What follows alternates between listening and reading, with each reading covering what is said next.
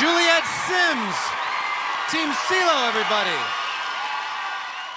Juliet Simms recently was signed to CeeLo Green's record label after finishing #2 on The Voice last season, and she had front and center support from her boyfriend, Veil Brides frontman Andy Biersack, for most of the competition.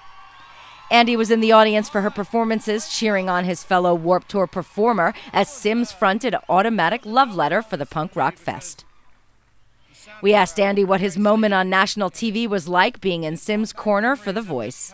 You know, honestly, that whole experience was something that I've never gone through before, so my intention of going there every time was just to be the biggest, most proud audience member I could possibly be. You know, when I was in that environment, I wasn't Andy from Veil Brides, or I wasn't the guy that was in a band. I was just the guy who was damn proud of his girlfriend, and so, you know, it was nice. It was fun to be there and just be an observer on something that I've never experienced, and it was so emotionally and physically draining for her, that whole process, but she was so happy to be doing it, and really inspiring how much she went through and how much success she's sort of gotten from it is really cool.